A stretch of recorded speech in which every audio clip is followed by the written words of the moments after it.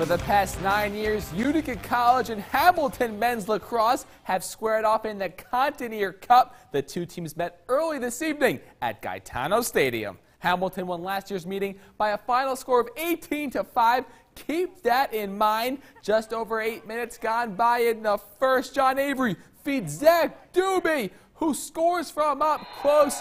Utica College takes a 1-0 lead. Less than 90 seconds later, Ben Gardner, through a bunch of Pioneer traffic, finds the back of the net, and we're tied at 1.